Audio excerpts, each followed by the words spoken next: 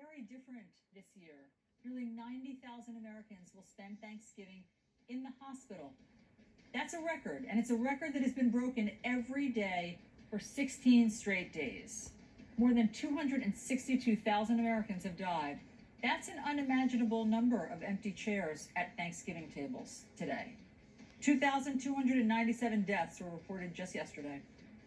Health officials think all the signs are there that as bad as it is today, if we don't change our behavior, it will get worse by Christmas. I worry that the Thanksgiving Day surge will then just add into what will become the Christmas surge. Also, we're just getting some information in from the CDC.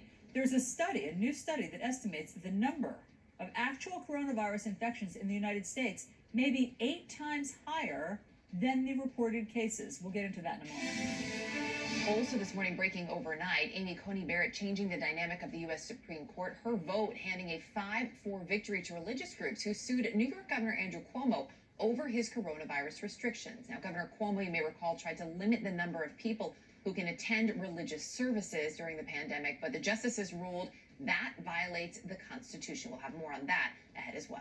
Well, we begin with the pandemic.